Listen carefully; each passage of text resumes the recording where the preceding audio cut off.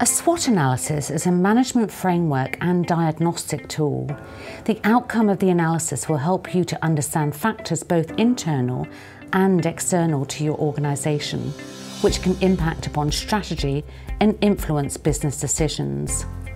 SWOT is an acronym for S, strengths, W, weaknesses, O, opportunities, and T, threats. When compiling your individual SWOT factors, I would recommend you also include applicable elements from your own department, such as the HR function, as well as general business factors. Let's look at each of these factors more closely. Strengths and weaknesses are often factors that relate directly to your organisation and have been described in our template as internal factors. Whereas opportunities and threats generally relate to factors outside of your organisation that can be advantageous or identified to mitigate the potential risks involved. Strengths. What do you do well?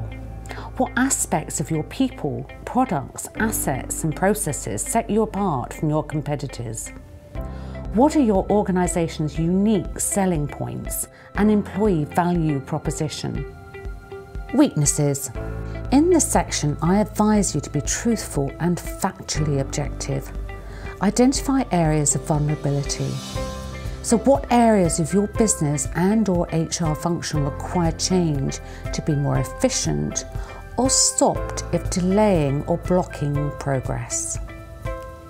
Opportunities.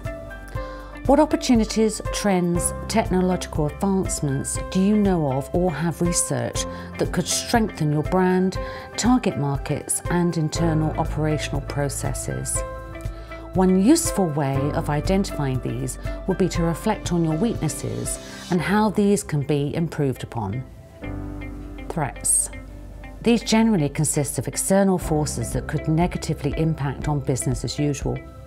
I would recommend you carry out a PESTLE analysis to understand the majority of factors in this section and possibly conduct a benchmarking exercise to uncover competitor activities. Next steps.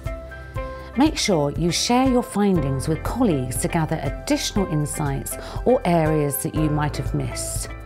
Opportunities for improvements will generally incur costs, so this may require a business case for additional budgets.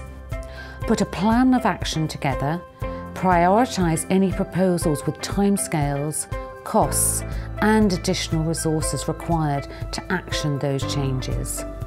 Good luck.